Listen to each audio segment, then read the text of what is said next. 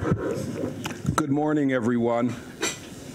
To our audience here at the United States Institute of Peace and to our audience online in Africa, and especially to our audience in Nigeria. We're extremely pleased to welcome all of you this morning to this online discussion, this webcast discussion with 12 governors from northern Nigeria. These governors have been here in Washington, D.C. for a 3-day conference at the United States Institute for Peace, discussing the social, economic, and security challenges of northern Nigeria. This group has been led by the distinguished and honorable governor of Borno State and the current chairman of the Northern Nigeria Governors Forum. This morning, he and his 10 colleagues will participate in an online discussion on Nigeria beyond Boko Haram. This discussion follows 2 days of very intense conversations with senior officials at the United States, in the United States government, and with scholars and researchers and experts at the United States Institute of Peace and from NGOs and activist groups here in Washington. For those of you who are online, I would say that the governors have been extraordinarily busy and engaged. Yesterday, they had an opportunity to have a private meeting with Secretary of State John Kerry at the State Department. They met at the White House for 50 minutes with Ambassador Susan Rice, President Obama's senior foreign policy advisor and the director of the National Security Council staff. They also had an hour-long meeting with Gail Smith, who is the USAID administrator and the senior Obama administration expert and leader on development assistance programs. These are just some of the many activities that they have been engaged in and discussions they have held. This morning, we are very privileged to be able to have this discussion on Nigeria beyond Boko Haram, looking at some of the economic and social reconstruction and redevelopment challenges that the governors face. This discussion here at USIP this morning will be led by 2 well-known and distinguished journalists who are currently working at the Voice of America. For many of our listeners in Africa, they will know them because they listen to them and see them on TV every day. Our 2 moderators are Aliyu Mustafa and Mariama Diallo, both extraordinarily capable and well-known, and they will lead this discussion today. This is the beginning of our 3rd day of programming, and beyond today's morning activities here, they will be discussing with a number of American businesses investment and development opportunities, as well as talking about a number of social and economic issues. But I'm going to turn this webcast and online discussion over to Aliyu and Mariama to lead. But I would say to our audience, listen in and send any questions that you have to Facebook and Twitter. Our hashtag is #AskNGGovs. And I'll repeat that, #AskNGGovs. NGGovs. I will now turn this over to Aliou Mustafa and Mariama Diallo to begin the discussion with the 12 governors who are with us at USIP today. Thank you, Ambassador Carson. We're very appreciative of the opportunity given to us to be part of this discussion, and we welcome everybody around the world to what is going to be a conversation this afternoon. We are not going to have the kind of debate you saw last night, just to make that clear. But we're going to have about 90 minutes of conversation. We're going to be taking a lot of questions from people watching and listening to us. I would like to, first of all, introduce again my colleague, Mariama Diallo Crandall, who is a very prominent TV personality at the Voice of America from Senegal. I'm from Nigeria, sitting next to my own governor from Sokoto State. And I want to say that when we receive questions, everybody is, among the governors, of course, is free to give us their thoughts on the question or on the topic that is being asked.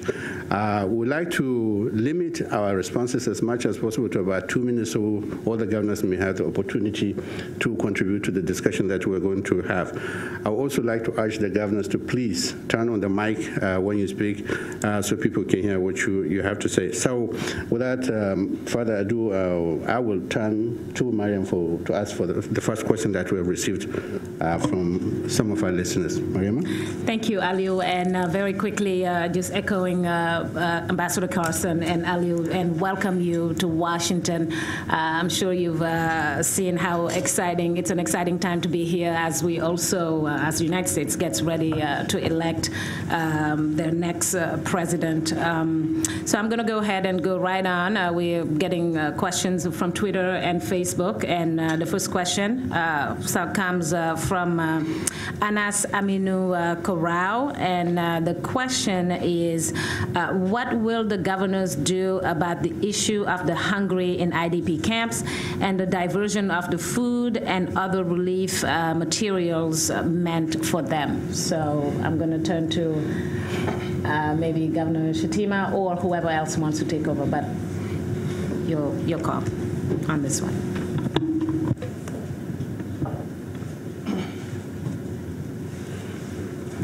Thank you so much. It's undeniable that we have very huge challenges over the issue of the IDPs. We have 153,612 IDPs within the camps in Maiduguri for now, and we have 258,821 IDPs in the satellite camps spread across the nooks and crannies of the state. I don't have the number for the IDPs in Adamawa, Taraba, in Niger Republic, in Cameroon, in Chad, and in other parts of Nigeria. We are making efforts in partnership with the international community towards addressing the food security needs of the IDPs. Efforts are in the pipeline. Yes, some foods donated by the federal government missed their way on their way to Maiduguri. But I believe this is an issue that was raised on the floor of the Senate, and efforts are being made to retrieve back those stolen commodities. But let me make it very clear that this fixation on the IDP camps, in as much as we have needs in the IDP camps, we have 1,446,812 people living within the host community in Maiduguri alone. I think the number of the IDPs living within the host community far outnumber those living in the officially recognized camps at a ratio of about 4:1. So let's pay attention, because even in the best of times, our people were the poorest of the poor. and now Boko Haram has further pauperized them. So believe me, those living within the host community are not finding life easier. In fact, to be quite blunt with you, those in the IDP camps are the VIPs amongst the IDPs, because at least they are getting attention, medical attention, issues of schooling, and issues of feeding. But the most important thing for me is the leader of the state with the highest number of IDPs in the country is to look beyond life in the IDP camp. Let's find ways of restoring the dignity of our people. IDP camps, historically speaking, the biggest IDP camp in the world is the Dadaab refugee camp in northern Kenya that had a population of 300,000 people. The Kenyan government had to finally summon the political willpower to close out that camp. In the same vein, our camps that are existing in Maiduguri and other locations are pregnant with lots of challenges of drug abuse, of early child marriages, of prostitution rings, of gangsterism. We have so many challenges, and as long as we allow those institutions to be entrenched, we should all be prepared for a harvest of negativities in the coming months and years. So my target is to really see to the return of the people to their homes. Well, are there any plans, actually, because there's talk about closing them in 2017? And certainly, you know, hope springs eternal from the hearts of men. And most importantly, we know the tremendous efforts exerted by the federal government towards bringing the madness in the Northeast to an end. So in communities where there is peace and tranquility, we see no reason why we should stop the people from going back to their villages. Yes, we appreciate and respect the Kampala Convention, but I know my people better than anybody here. We are a poor but very proud people, and we want to restore back their dignity. Thank you. But somebody cannot sit down in Washington or in London or anywhere and ram down our throat that the people should not be allowed to go back to their homes. We have a follow-up question related to that. I don't know if any of the governors is, but let me ask this question from Fatima. She sent a question about the same IDP issue, asking, what are your plans, meaning you, the governors, for IDPs or people in the IDPs who are not willing to return to their communities after the closure of those IDPs? Since a lot of the governors here actually do maintain those IDPs, I was wondering if anybody has some thoughts on that. Should I go to the governor of Bauchi State, Barrister M.P. Mohammed? Thank you very much. Indeed, we have quite a number of IDPs.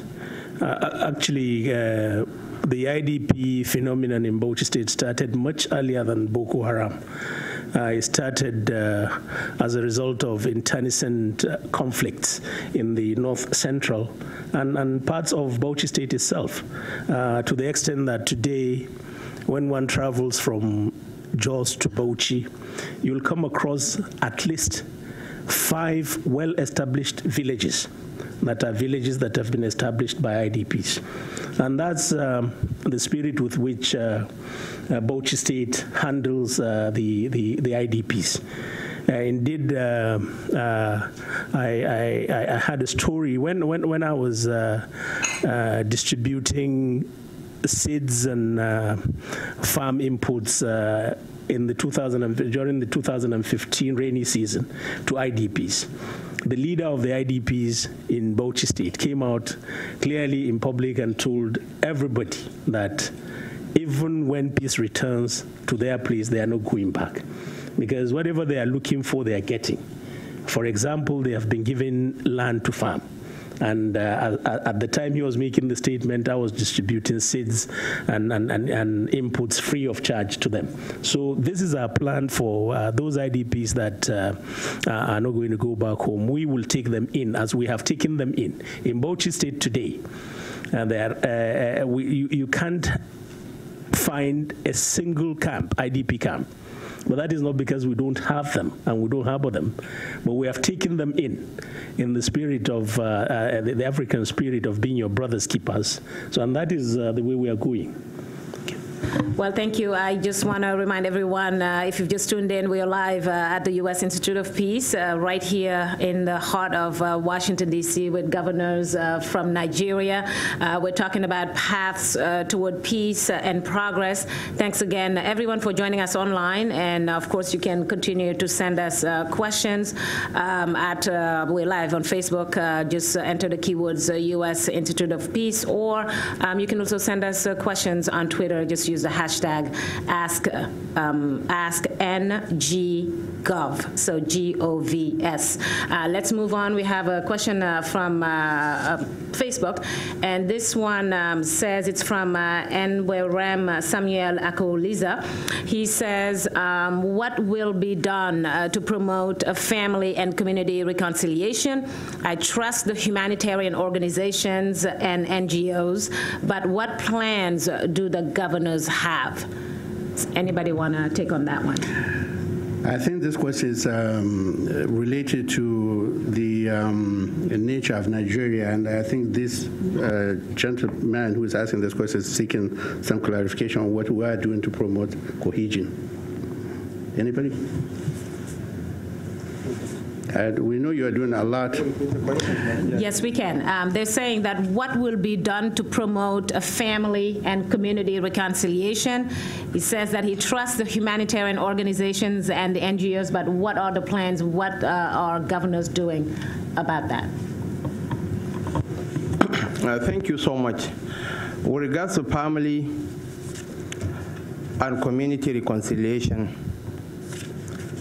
the beauty about as sad as it is, the tragedy that had befallen the Northeast, is that it succeeded in further reuniting our people instead of dividing them. Boko Haram doesn't discriminate between a Muslim and a Christian. Boko Haram doesn't discriminate between a Kanuri, a Fulani, and a non-Kanuri or a non-Fulani.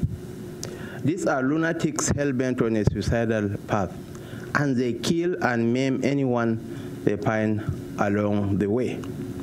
But most importantly, for the leadership, we are making efforts to win the hearts and minds of all our people, but we are paying special attention to our Christian brethren. For instance, just last week, we released 100 million naira for the reconstruction of churches destroyed in Askira, Uba, and Chibok local government areas. We have not released funds for the construction of mosques. Mosques and churches were equally destroyed. But it's all about winning the hearts and minds of the people. And Borno, which is the epicenter of the whole crisis, yes, we had some conflicts in Goza, born out of the Boko Haram crisis between the Muslims and the Christians. But of the 300 million compensation we paid in Goza, nearly 200 million went for the rebuilding of churches that were destroyed by the Boko Haram. So we are making efforts. We are reaching out to Khan to establish trust and confidence. And ours is different from the Rwandan tragedy in some ways, because there is no stigmatization of families per se for partaking in that criminality, in that bloodshed. Yes, family members from all our societies were involved. So it's something that we have to really work as a community, as a family, as a team. Okay. And locally, even for the people that are residing in Bauchi, in Taraba, because of age, all ties of fraternity and friendship, they are very much welcome. The governor of Taraba State is of Borno ancestry. He's from the Kwararapa kingdom. They migrated from the Lake Chad region down to their present abode, which can be attested to by Professor Padden. So many of his kinsmen are along the shores of the Lake Chad as fishermen. So quite a number of our people have resettled in Taraba. Thank you. Thank you, Your Excellency. I'd like to ask the governors on my right here this question. This is about security. I realize that maybe if we don't pick on them, they might just decide not to say anything. I'm going to go to the governor of Kwara State, Governor Abdul Fattah Ahmed. Your Excellency, this question is from Benga Isaac Ani. He said, many people mistrust security operations or operators due to past abuses. What are the governors doing to address that? Yeah, thank you very much.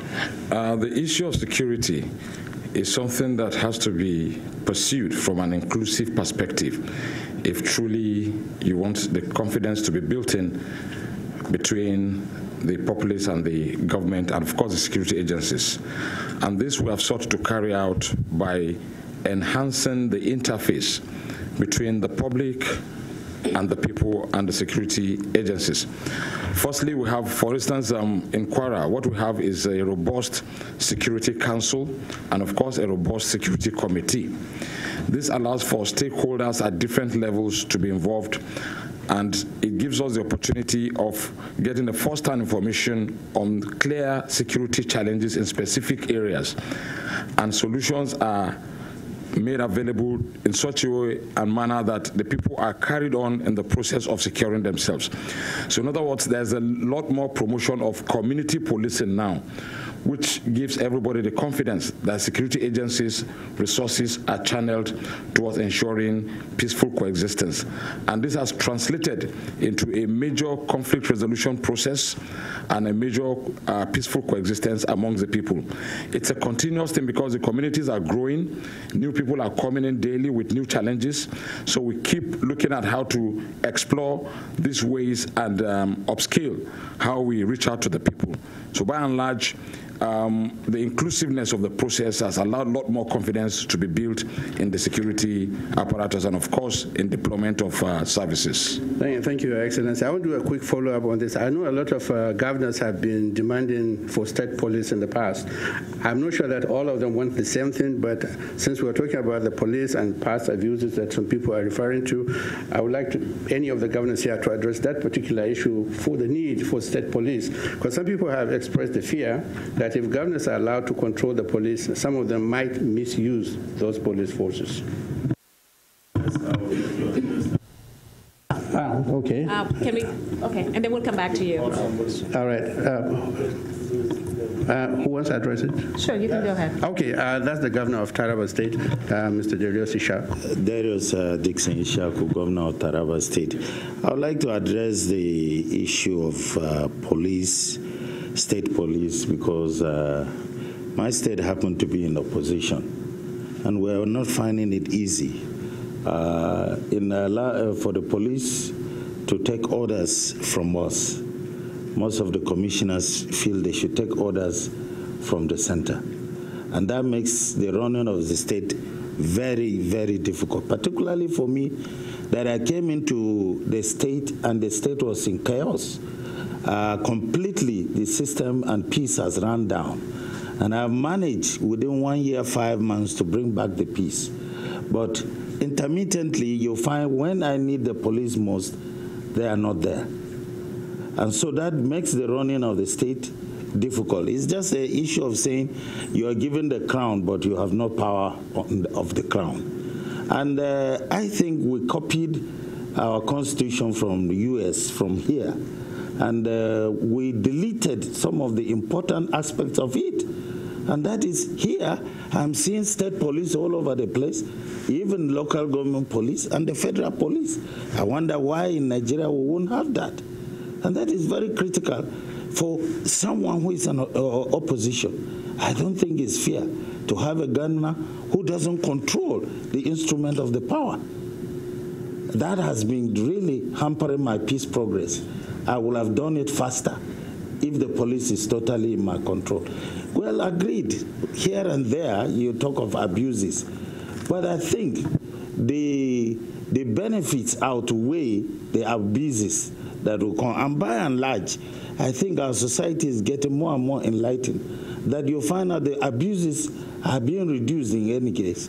And so I think that there is a need for the states to have police. Thank you, Your Excellency. Thank you. And I think, Governor Ahmed, you wanted to say something on that as well? Yes, I was just trying to add a little bit that as a rider to what my colleague from Taraba State has said, no doubt you see Nigeria is growing in size. Today we have close to 180 to 200 million Nigerians, and truly it's becoming a bit more difficult for the current policing system to take care of the critical needs of securing people's lives. And you will see that the way the system is, so the society is formed at different layers, communities, local governments, districts, geographical distribution, it is becoming clearer that we require different layers of policing to be able to get people to live very peacefully. If you look at it in the past, for instance, in the 60s, we had different layers of policing, and it worked efficiently. It all got wiped out because of the change in government in 1966, 67. So I think it is very critical that we look at the other layers of policing, creating strict responsibilities for them and allow them to take that role. As it is today, it is already formed in a quasi level. Almost every community you go to, you will see vigilantes, you will see other security levels formed by different groups.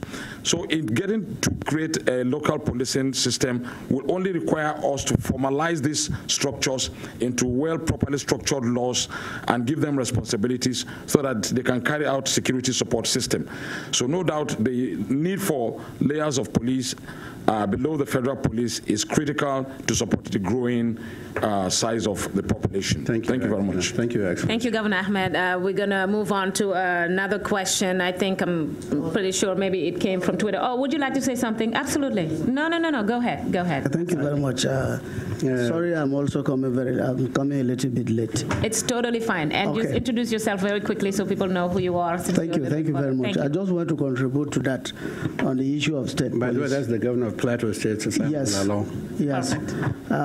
Well, as a speaker and in the parliament, that time we were all arguing against it, against the state police. But today, I've seen a different dimension. And so I'm arguing for state police. Why? I look at it on two dimensions. One, in respect to funding and also the knowledge of the environment. Because I see a policeman as somebody who must also understand the environment, understand the people, understand what he is doing in terms of his intelligence. So sometimes in Nigeria, what the difficulty we have is, for instance, posting a policeman from another state far away southeast to come to Plateau, who doesn't understand the environment, he doesn't know the environment, he doesn't know the terrain, to say he's doing the work of policing. So what we usually do now is to engage civilians. You saw what happened in the northeast. The civilian JTF were very effective because they understand the environment. To the extent now the army is beginning to absorb them, or the police is beginning to absorb them. So why not turn them into state police? Just put them, upgrade them into the state police. So I see knowledge of the environment as very important, and terrain. And secondly, when you talk of funding, in our constitution, it is very clear. They say the governors are chief security officers, but in the real sense, we are not chief security officers because you can't give order to a commissioner of police. The only funding I see is the salaries that are paid to policemen. But the entire structure of funding and everything in the state is being done by the state government. Okay. So that will give us the reason for state police, so that we control this, or let us also control the state police. We have a lot of questions that are coming, but it appears like this state police issue is a very interesting one for the governors. Why don't we deal with some of the questions first, and then maybe if we need to can come back, because I saw the governor of Sokoto State, who was a former speaker of the House of Representatives, shaking his head when something was mentioned about a discussion in the parliament regarding this issue. You want to take a minute to say a word or two on this before? Well, thank you very much. I was shaking my head because while presiding over the House of Representatives of the Federal Republic of Nigeria, where you have a macrocosm of the Nigerian state, every society, every constituency being represented, the House was almost unanimous on state policy. Because we appreciate the volume of challenges associated with the current system of policing that we have in the country. So in the constitutional amendment, we also supported that the federating states should have state police, because we believe that there is a need for that to complement the federal police. Thank you, sir. Okay, we'll move on to a few, and I think I'm going to combine actually these two questions. The first one is from Isaac Oni, and he talks about, this is his question: youth in minority religions seem to have no place in leadership, potentially leading to future crises.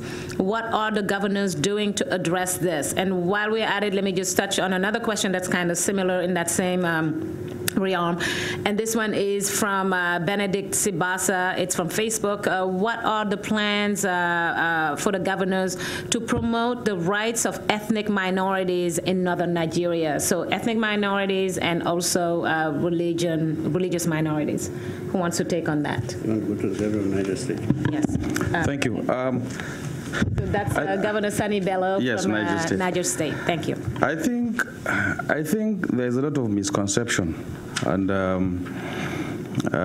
from the crop of governors we have right now, I believe everyone is dedicated and motivated towards inclusiveness in governance. And I also want to believe that from what I have seen so far, most of the governors have made efforts to see that they accommodate virtually every ethnic minority within the state. We certainly in Niger State, we have done that. We have a very strong zoning system. In our state, it's still very strong. We have 3 zones, A, B, and C, which zone A is mostly the Nufes, zone B, the Bagis, and the House of Fulani is in zone C. And what we have done, we try to accommodate everyone, regardless of your religion, into government. And I think most of the APC governors, and I think most of the governors in the northern states of Nigeria are doing the same thing. So that is my own experience. I want to confirm that, yes, it's a very sensitive matter, but we're doing our possible best to see that we include everyone in system of governance. Thank you. Thank you, sir. I want to go to the Deputy Governor of Kano State, Professor Hafiz Abubakar, for this question, although I know this is a question that all the governors might want to address because it's one of those issues that keeps popping up, corruption. And this question comes from Nadira in New York. It says, what initiatives are being initiated or implemented to tackle corruption in your state? Professor Hafiz, do you want to take that on? Well, thank you very much. Let me speak specifically on Kano State. On assumption of office 1.5 years ago, we revitalized the state public complaints and prosecution commission, whose mandate by law was, apart from the issue of arbitration, the issue of challenging corruption issues within the state service. And we appointed a very well-known human rights activist, lawyer, as the chair of that commission.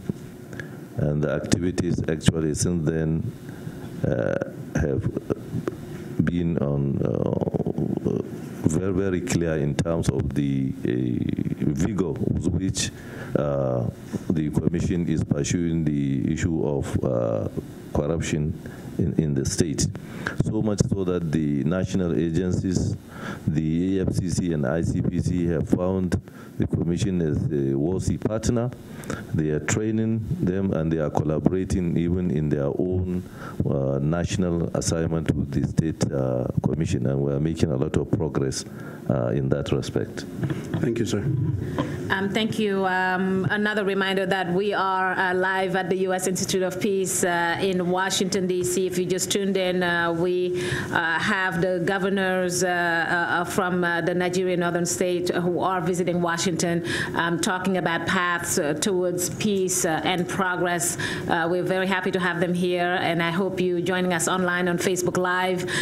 Just enter keywords U.S. Institute of Peace. We're also on Twitter. Just use the hashtag AskNGGOVS. I'm just spelling it all out. So hashtag AskNGGOVS. So 2 G's. Let's move on to more questions, and this time something that comes from Jason Warner. He's a professor at the U.S. Military Academy, and he is asking this question: what are the top misconceptions that American academics and policy works hold about the counterterrorism fight against Boko Haram? Who would like to take on that? Can you repeat the question, please? The question is, what are the top misconceptions that American academics, so American professors and policy wonks hold about the counterterrorism fight against Boko Haram? So basically, what you're doing, I'm sure your states are doing a lot of work, and a lot of people like to criticize some of these governors. You're not doing enough. So what are those misconceptions that you think American people usually have about that? Well, one of the major misconceptions has to do with the nature of the crisis itself. There is this misconception that it has very serious linkages with the global terrorist network. It's largely a phenomenon born out of social exclusivity. It's largely locally based and driven by local grievances. Yes, efforts are being made by the terrorists to link up with the global jihadist community, but it's largely a local phenomenon that is capable of metastasizing into a bigger conflagration if no efforts are made to nip in the bud the nascent insurgency. Because if you look at the location of Nigeria and the location of the Northeast, if you leave Maiduguri in the morning, as bad as our roads are, by evening you will reach most of the trouble spots in Africa. Bangui in Central Africa, the Darfur region of Sudan, Juba in Southern Sudan, and you can reach the border with Libya. So there is a need for the Western intelligentsia and the academic community to make greater efforts towards enlightening the Western establishment on the need to pay greater attention to addressing the underlying causes of this insurgency in northern Nigeria, because the whole of the north is a cake of gunpowder waiting to explode. Poverty is endemic in the north. We have become a byword for backwardness. Most of the negative indices that is bringing the nation down are from the north. So we need greater attention. It's ironical that Nigeria is not getting even 1/5 of the attention that is being showered on Afghanistan or on Syria. Yes, we are a medium-income nation, but we are largely bifurcated along 2 lines. The South is relatively much more prosperous than the North. They have better infrastructure, much more educated than the northern parts of the country.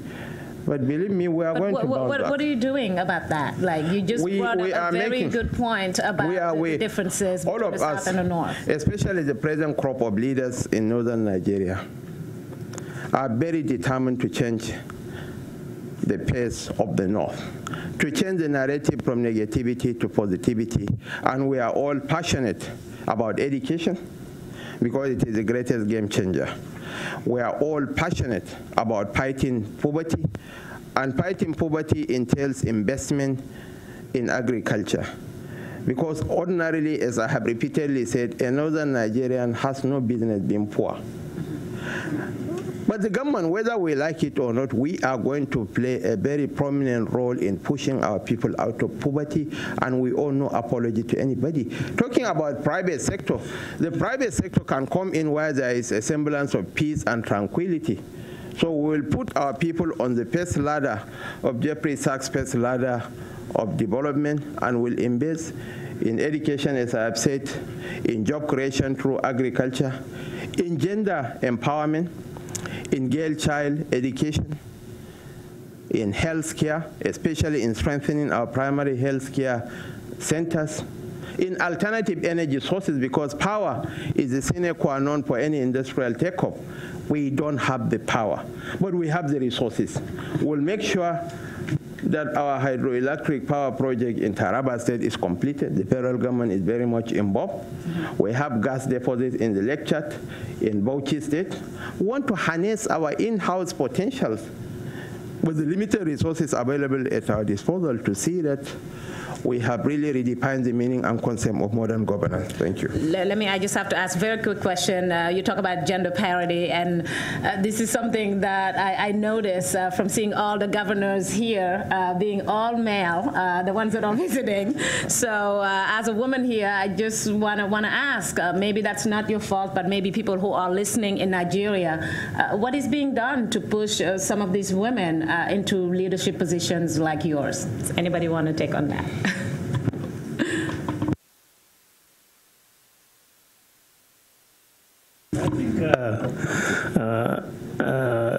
Governor Abubakar from Bauchi.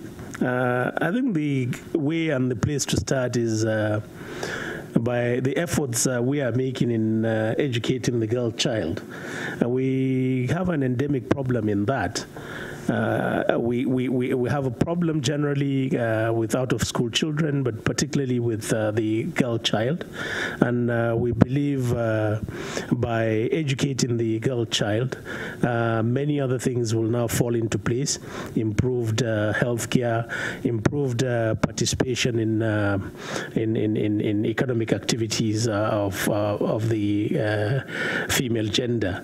I think it's a build-up. It's a long-term solution, but I believe most, if not all, of the states of Nigeria have appreciated this, and we are taking action in that respect. Thank you. Thank you very much. Let me follow that up. Okay. Because I'm a victim of it, and I think I'll speak better. The question I want to re-emphasize, Darius Ishaku is my name. I'm from Taraba State, and I competed against a woman who feels that the post should be allocated to her. You can see the debate yesterday with Hillary Clinton and Donald Trump. The Americans didn't just pick her as a woman and say, we're allocating you to be a president. No, the woman was competing. She beat the men at the primaries, and she's competing with another male for the presidency. It's not an allocation issue. It starts from education. If the women folk are educated enough, just like Hillary Clinton educated enough to hold responsible positions for 30 years in governance, and she's speaking as somebody responsible enough to be a president and not a businessman, so you will see from there that yes, the Americans can cast their vote for that woman because she's capable, she's competent. You don't allocate a position as sensitive as senators or as governors or as presidents just for gender. Thank you. Thank you, sir. I think women, go ahead. Go ahead. I think my colleague is a bit emotional. Thank you. But I think we have educated women that can hold very high positions. But personally, I think it has more to do with the culture, and the girl-child education will help. For me, in most of the states, you would see that we're making efforts to accommodate women, especially in the council, in the executive council, which, in my own case, out of 14, we have 3 women.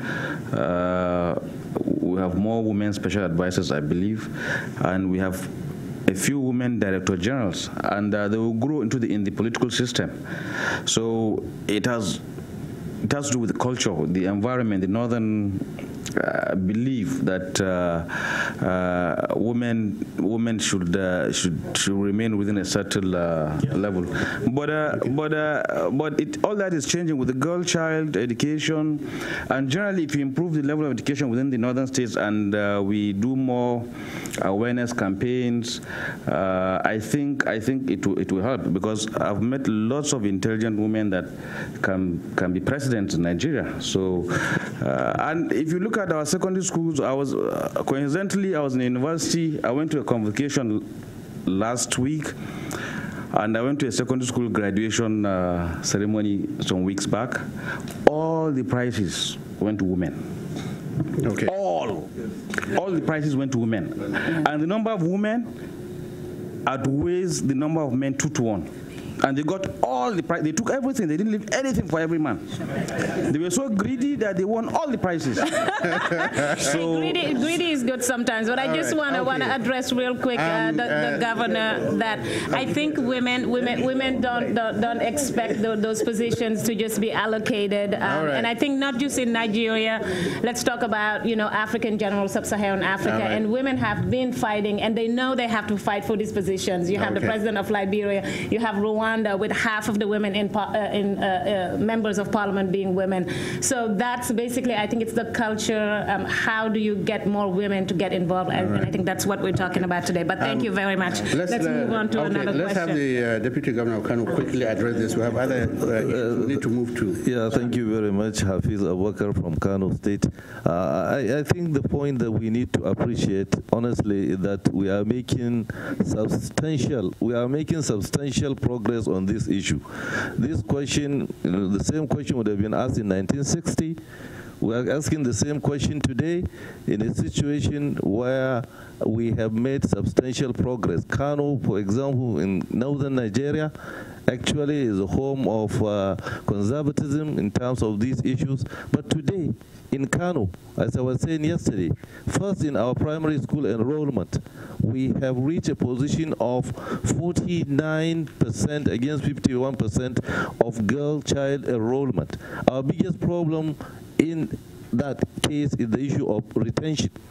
I was opportune to chair an implementation committee of setting up the state's second university. And in the first year, we had 56% of the admissions, being female, and that trend has been maintained up to the third year now. So almost Northwest University is one of the first we can see female-dominated university at the heart of northern Nigeria. Today in Kano, we have the first female accountant general. In addition to commissioners, my permanent secretary is a woman. Both in my office, in the Ministry of Education, we are making substantial progress. We had the Chief Justice of the whole Federation of the Federal Republic of Nigeria, a woman. And so we are making substantial progress. I agree entirely that we need to also prioritize and also invest heavily in the issue of girl child education, but we must accept, I think, the progress that we have been making. Thank you. Let's move to other issues. I want to go to the governor of Sokoto State, because the Sultan of Sokoto and some other religious leaders have recently warned against the current banning of the Shiite groups, which is in place in some states like Kaduna, Katsina, Plateau, and probably Kano, cautioning that such action could give birth to another hardline religious group. So my question to the governor of Sokoto State first, and other governors are welcome to address the issue too, is how do you see the potential for peaceful, cohesive existence between the various Islamic sects like the Shia, Izala, Tariqa, and the rest of them? Thank you very much. This is a very important issue, but before I take it on, my brother here, the deputy governor of Kano, who is sitting for the governor of Kano, has been shaking his head, and he even came out to say that they have not banned Shiite in Kano. And if I remember correctly, you have mentioned that Kano is one of the states that had banned Shiite activities. I'm not sure that His Eminence the Sultan of Sokoto has taken that position. I have just consulted the palace, and the response I got is not confirmed that he has actually done that. However, that's not to say that states like Plateau and Kaduna have not banned Islamic movement of Nigeria. If I am right, I remember seeing online Governor El-Rufai trying to clarify that he did not ban Shiite activities in Kaduna State. What he has banned and prescribed is Islamic movement of Nigeria. Whatever it is, I believe that there is a need for first and most importantly dialogue with all various religious groups in Nigeria, because all of us, even those who don't believe in God, require peace for them to live. So we must work, all of us, towards creating a very, very peaceful atmosphere, an atmosphere of accommodation, an atmosphere of understanding. It's not about being coercive, but it's about being engaging and talking to ourselves. I believe that as a group, Northern Governors Forum, we are going to meet and discuss this very, very, very vexed issue of Shia, and I recommend strongly that we should come as a body and speak on it with one voice. I would rather leave it at that at this stage. Thank you very much. Thank you. Anybody else wants to address? Mr. Lalong, you want to say something? Because I know your state is one of the states that is in question. Yes. Well, I also, on behalf of my state, will say that for obvious reasons, what the decision we took at that time, as far as we are concerned, was to save the state. You know, Plateau has been under crisis for a very long time.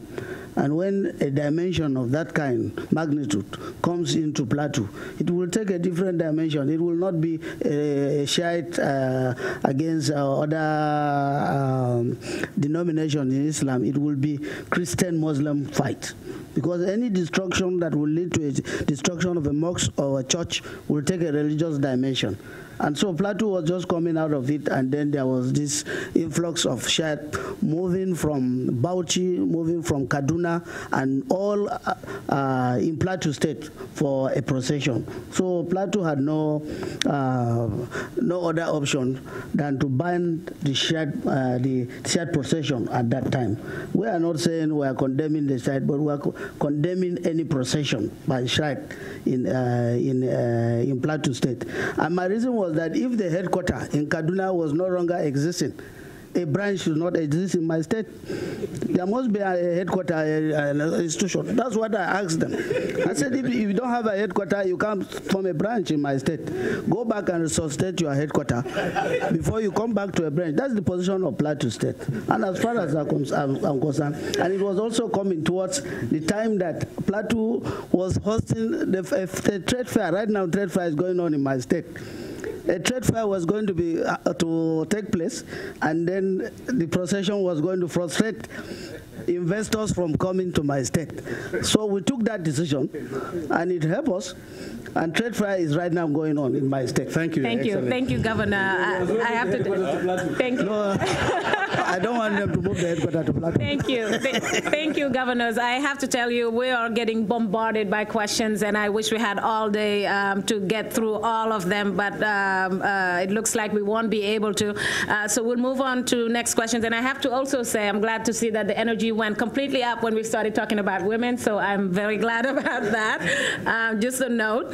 But let's move on to... I also wanted to contribute about the gender thing. Yes. I was going to ask a question. Okay, Excellency. Because I think we have to take that seriously. Sure, go ahead. We have to take that seriously. Very. I mentioned something about the child rights law. What is happening to the child rights law? What UNICEF doing about the child rights law? In Plateau State, we adopted it in 2004. Implementation, they are not giving a force to it for proper implementation. I don't have a problem of girl child, much problem about girl child in my state. Because in my state, we have many secondary schools for girls, and the best secondary schools are all reserved for women. So in terms of appointments, you find we are giving them, but not up to 30%. We may not be able to make up to 30%, but we measure up to that stage. So the question I will always say is that if a state like Plateau, without much problem about girl child, is adopting the Child Rights Law, what are other states doing to adopt the Child Rights Act that will also help us in implementation and also educating the girl child? Thank you. Thank you, sir. That's a great question, and hopefully all the governors heard that, and they will be able to contribute to that. I'll move on to this one. And speaking of girl child and speaking of education, we know that basically the narrative for Boko Haram is that education is not good for you. What just the term even means is that education is a sin. So how this question comes from Alan Hester on Facebook, and he says, what is the primary way that the government or some of these governors can counter the narratives of Boko Haram? And this time speaking when it comes to education. Governor Shetima, you want to go on? Because you wanted to say something on the whole women issue as well. Go ahead. No, in addressing the Boko Haram narrative, we are largely adopting a holistic approach encompassing the economic as well as the political. The first verse revealed to the Prophet Muhammad was Iqra, read. So Islam is not a verse to education. And the Prophet of Islam said, seek for knowledge, even if it is in China. By then, China was perceived to be the farthest place on end of the world. So that goes to show that Islam is not in any way opposed to the pursuit of education, be it Western or Islamic education. The most important thing is, in as much as we are winning in the boys' war, we have to win the hearts and minds of the people by making massive investments in job creation, in education, and finding a space for them in the workstation of the 21st century. That's the best way of countering the Boko Haram narratives in the immediate and in the long term. Okay. Thank you, sir. I want to go to the Bauchi governor for this, because this happens to look like a legal question. I know we have a couple of lawyer governors, including my governor here, but I want to go to Governor Abubakar from Bauchi. Recently, about 21 Chibok girls were released in Nigeria. While everybody was happy with that, some people did express some concern that if there was any swap between the federal government and the Boko Haram organization, there were reports that about 4 commanders of the Boko Haram were swapped for the 21 girls. Some people are asking the question, is that a good strategy to follow? Is that something that the government should be doing, swiping Boko Haram elements for the release of the Chibok girls? I think it's not strictly a legal question. The federal government of Nigeria has not confirmed that there was any swap with respect to the release of the Chibok girls. In fact, the federal government denied the fact that there was any swap. So be that the case, I think that's the position of the federal government of Nigeria, and they're the main actors in this respect. I don't think I have anything counter to say in respect of that. Does any governor want to address the issue of this? Anybody? Otherwise, we can go to the next question. Well, we can move on to another question from Twitter. It's actually, I think it's an organization called Landmines in Africa. And this is a question that the organization is asking, what is being done to clear the landmines and IEDs left by Boko Haram? Are there any organizations out there that are helping you? So this has to do with landmines. Anybody? Well, with regards to the landmines, I think the Nigerian Army is making a lot of efforts towards addressing those challenges. But we have a brigadier general in the Nigerian Army who is in a better position to shed more light. But I believe they are addressing the issue promptly. Someone else wants to say something? Go ahead. We have a military officer, Brigadier, but although we had thought we were going to limit this to the governors, but this is a necessity for some military intervention, sure. I guess. Go ahead. So please. I am Brigadier General Saleh Bala. I'm a retired officer, recently retired just 5 years ago, and I work as an advisor to the Ministry of Interior. I would just speak from a global context, understanding the operations that my colleagues are up to in the Northeast over the past 7-8 years, so to speak. We get regular and daily reports on the diffusing and the lifting of mines which Boko Haram have laid all over Sambisa Forest. So there's that massive Nigerian military effort that is going on. But we all know that as in post-conflict peace building, it's also a very, very important, massive international effort to support in the lifting of the mines, but especially with the peculiarity of the mines that are IEDs. Are there any specific organizations out there that are helping you deal with the issue? Not to my knowledge for now, okay. But I know it is basically an indigenous Nigerian military effort in clearing those mines and making the mobility corridors safe for the withdrawing victims after the liberation of their various locations. That's for so much that I can speak. And I know the Nigerian Army engineers are well primed, indeed with a lot of support from the US government with the substantial donation of anti-mine vehicles, the MRAPs, that we have seen the other alternative to the Leahy law, where the U.S. is supporting us in non-lethal equipment. So there's been quite some effort towards that. Do you want to take a shot at this other question we asked earlier about the swiping of Boko Haram elements for the release of the girls? It's quite above my pay grade. Okay, let me move on quickly. In this speech published by Daily Trust that Governor Kashif Shettima wrote, why 10 northern governors are in Washington, he identified poverty as what he calls the mother of them all in terms of the problems that bring about issues like the Boko Haram. I want to ask a specific question, and please, I know you all have been dealing with this issue of poverty in all your states, but I need to ask and to hear from anybody, what specific measures are you taking to curb poverty in your states? Anybody can take this question. This is an issue that has been identified for a very long time as the root cause of some of the social ills in Nigeria. Well, I can largely speak on behalf of most of us. Yes, sir. As I said earlier, we are poised to change the pace of northern Nigeria, and all of us are making massive investments in agriculture. Nigeria is a net importer of virtually everything. We are importing 20 million eggs from South Africa every day.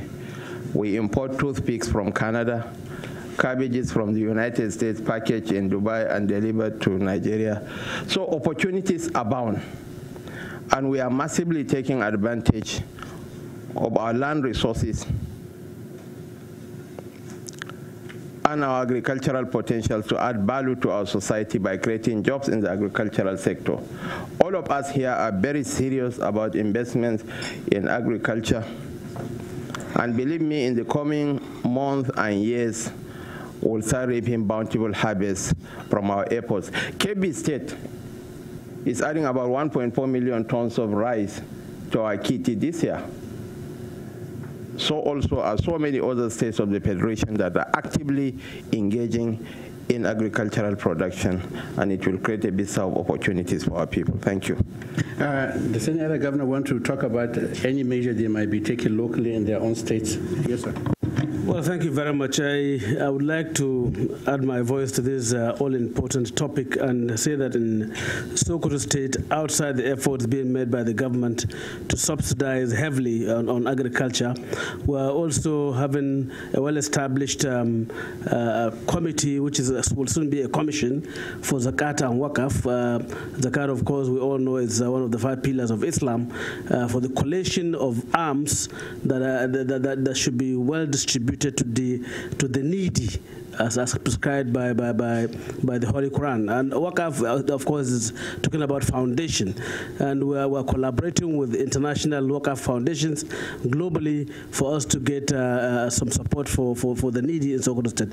But by the way, we have any identified vulnerable person in Sokoto State is placed on a stipend of 7,500 naira per month, and that has been sustained and has been ongoing for nearly 6 years now. And of course, we are doing a lot in terms of providing trainings and vocational trainings to our youth, to the vulnerable groups that can participate in empowering them. And a lot is being done on, of course, women empowerment, youth empowerment in various states in the north. I believe not only giving them what they need for their daily subsistence is necessary, but what is also more important is giving them the desired education, the desired skill for them to earn a living by themselves. And that much is receiving good attention from virtually all the states in the north. Thank you. Thank you, sir. Thank you, Governor. We'll move on. And this is actually a very, very simple question from Ugo Moses on Facebook.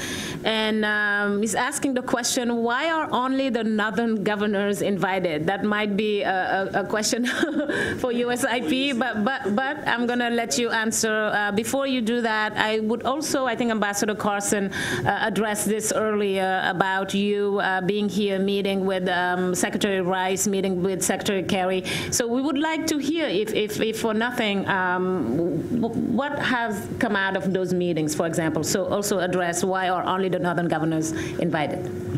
Well, there is a greater understanding of the challenges that is confronting the northern part of this country that came out of this meeting. The most important thing is that we are one nation with a common destiny. But let it be borne in mind that if you pick northern Nigeria, you are picked Nigeria. And the challenges confronting the nation are more onerous, more challenging in the north than in the south. And let it be made very clear that this is not the first time we are coming to Washington to discuss challenges facing northern Nigeria.